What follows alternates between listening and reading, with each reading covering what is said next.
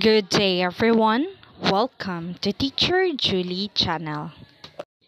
Hello everyone. We have our new lesson in Science 8 which is all about Earth's topography per hemisphere. This will be the third quarter topic, week 1 and day 2, and this lesson is under the MATATAG curriculum.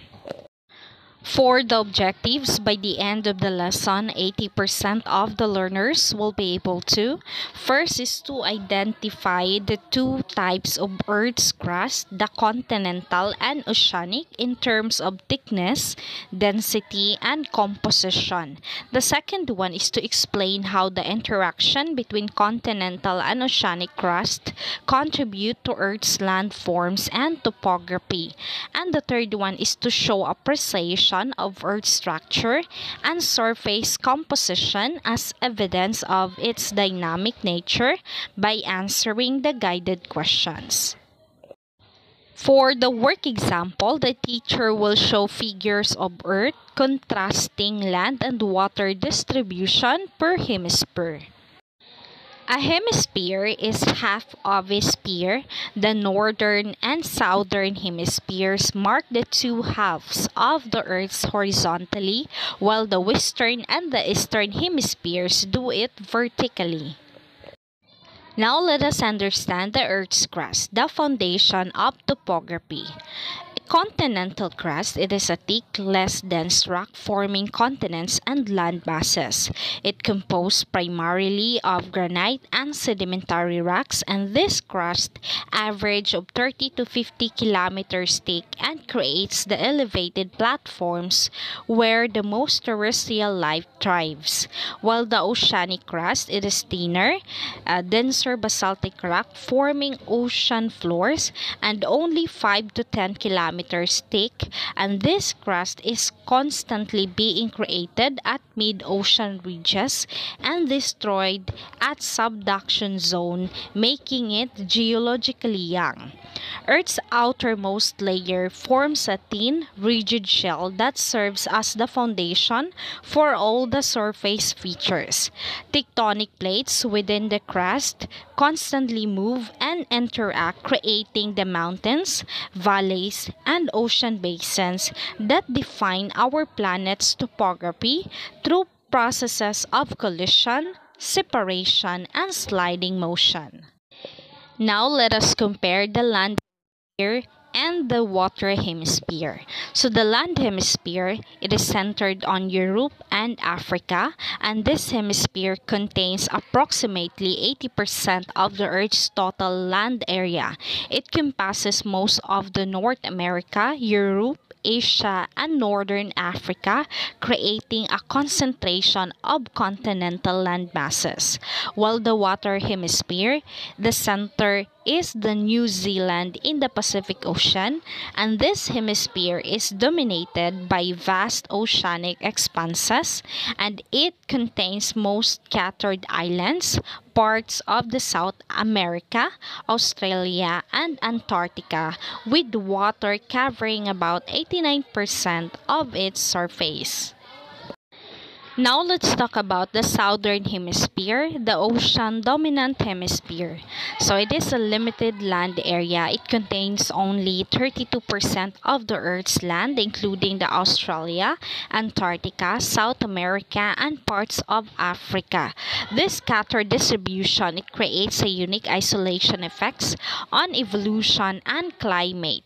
So Australia, island continent with diverse ecosystem, while Antarctica, it is an ice-covered landmass affecting the global climate, and the South America, it is Andes Mountains and Amazon Basin. Now let's talk about the oceanic dominance of southern hemisphere. So it is vast ocean expanses including the Pacific, Atlantic, Indian, and Southern Oceans cover approximately 89% of its hemisphere surface, creating massive water bodies that drive global circulation patterns. For the Pacific Ocean, it is the largest body on Earth, and for the circumpolar currents around the Antarctica and island chains and archipelagos. Now let's talk about the landforms shaping each hemisphere. So the first one is the mountain formation. So it is a tectonic collisions create dramatic mountain ranges. So the Himalayas in the north result from Indian collision with Asia, while the Andes is the south from form oceanic plate subduction beneath the South America. The second one is the plateau development. Extensive elevated flatlands characterize both hemispheres.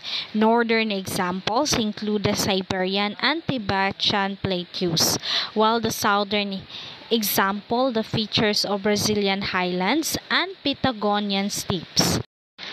The third one is the coastal evolution. So coastline complexity varies dramatically.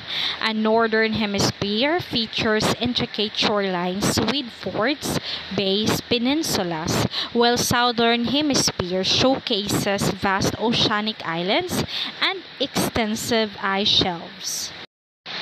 After the discussion, the students will answer the following essential questions. For the lesson activity, have the students analyze the figure 3 of the Earth's surface, contrasting the oceanic and continental crust, and answer the guide questions that follow.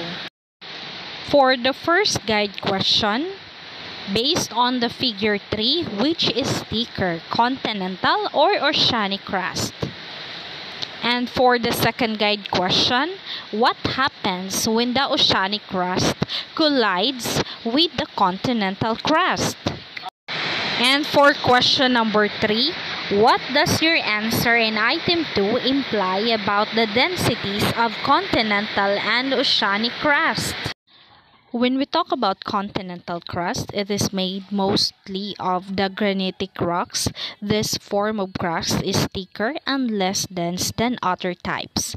The Earth's continental crust, which is made up of plains, mountains, ranges, and a variety of geological features, creates the continents and bigger land masses. Because of its composition and thickness, it is less dense than the oceanic crust. While the oceanic crust, it is mostly composed of basaltic rocks, and the oceanic crust is thinner and denser than the continental crust. Underwater volcanic activity, deep sea trenches, and mid-ocean ridges are characteristics of this type of crust, which reside beneath the ocean basins. The seafloor spreading and the subduction processes constantly build and destroy oceanic crust.